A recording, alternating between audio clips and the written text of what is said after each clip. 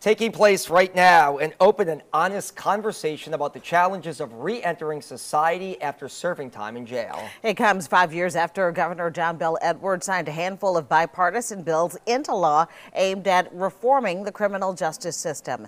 WDSU reporter Morgan Lentes joins us live with the story about second chances. Morgan.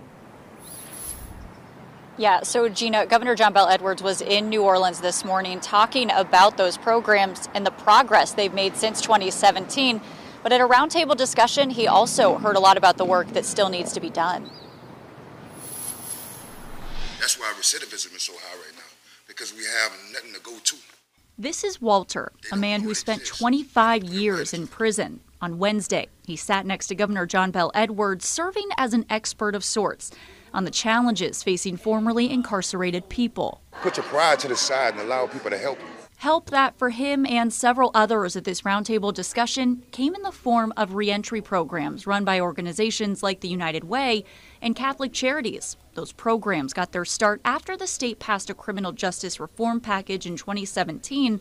But 5 years later, there are still hurdles to overcome. The biggest challenge that we see in the community is housing. We need a lot more affordable housing within the community for our clients. It's a stumbling block that can land some people back in a place they don't need to be. Seeing these dudes that's buying guns and breaking in cars, you're going to put yourself back in that situation, and it's hard to get out if you dare. Williams served 17 years on a possession charge and says with the right support, he is moving forward. Second chances are possible. And then look at me.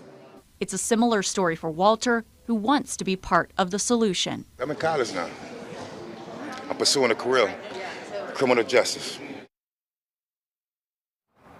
We certainly wish them the best. And look, the governor today did acknowledge that Louisiana as a whole is seeing a rise in violent crime, but he stressed that those reforms that took effect back in 2017 only applied to nonviolent offenders.